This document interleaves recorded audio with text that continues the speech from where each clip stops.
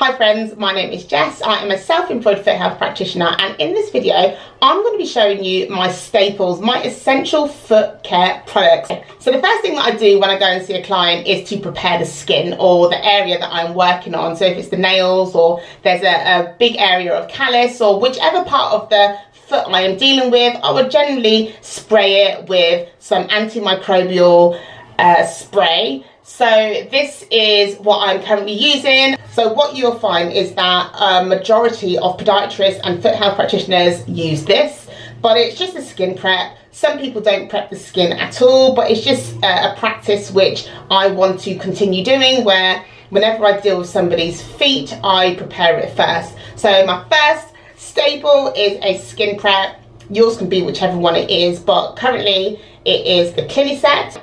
Okay, so I've dealt with prepping the skin. The next thing that I'm going to do is reach for a callus softener. Now, depending on the presentation, if they have callus, then I would use this next.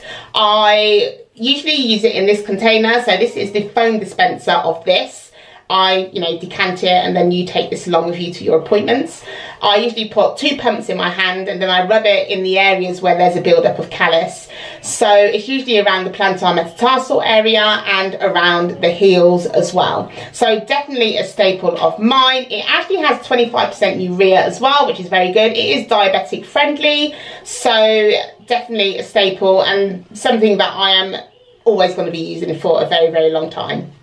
Right, so I've put the callus softener on and I leave that in place while I deal with the toenails. So a lot of the time my clients have impacted sidewalls, toenails, there's a lot of build-up, or they've got really hard nails. If I'm dealing with an ingrown toenail as well, I like to soften up the nail and around that area. So I use the laufwunder skin and nail softener. It comes in 2 different sizes, and I usually decant it into the smaller one because it fits in my bag. I don't want my bag to be too bulky, so I use the smaller one. And what I do is I impregnate a little bit of cotton wool, which I've mentioned in a lot of my videos, because what that does, it just makes sure that the liquid stays in the area that I want it to stay in. It doesn't run off the skin, which a lot of the time before I use the cotton wool, it would do that. It would waste product, and it will go into areas where I didn't actually want this liquid to go onto.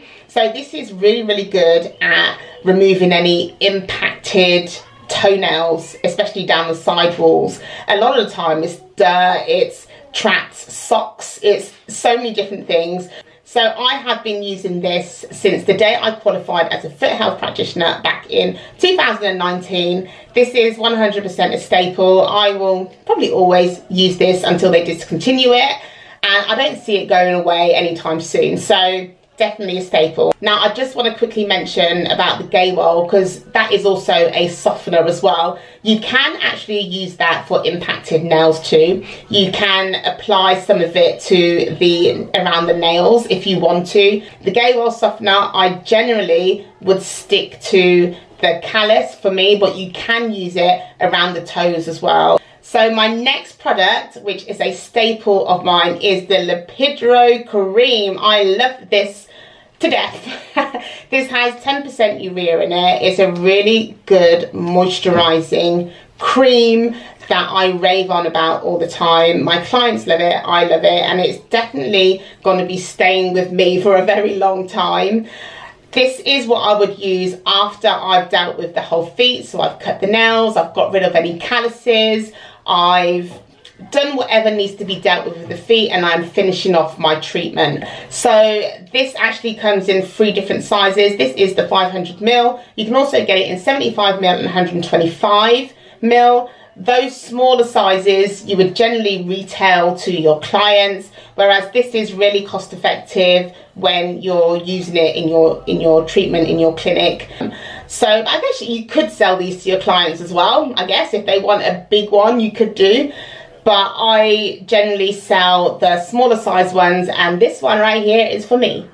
My next staple is a oil. So I like to put an oil on the toenails when I finish a treatment. I feel this is a nice end of treatment to make those nails nice and fresh looking and polished. So I use the Gehwol protective nail and skin oil. It also comes in spray form. I mean, these are a little bit different in terms of their ingredients. This is an oil as well, so it's a spray, but I generally go for this one when I treat my clients in their foot care appointment. I use a couple of drops, you know, per foot.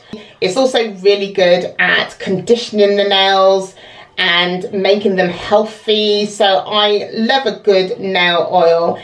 So this has antifungal elements in it as well, which is really good. My next staple is something that I don't always use all the time, but I wanted to mention it in this video because it's definitely a staple and is always in my bag, and that is saline water. So I used to have it in the ampules, but I've recently started using it in a can. So I use this if, for example, there is a wound, an ulcer that you may find, or I may find, if I'm dealing with an ingrown toenail where it's pierced the skin and there is blood. So I usually spray it with saline just to clean up the area. So yeah, this is a staple of mine, 100%, always in my bag. Right guys, these are my essential foot care products that I use in my foot care appointments, and yeah, I hope this video has helped you guys a lot. If you are coming out of training and you have loads and loads of questions, then please do either contact me or head over to my website. I do have some resources over there for you. I have templates, I have a startup business guide, everything that you kind of have questions to, I've tried to put as much in this guide as possible. So do head over to my website if you need to. Right guys, as usual, it's always a pleasure, and I will definitely see you guys in my next one. Yes, of course I will. Right, see you later in the next one.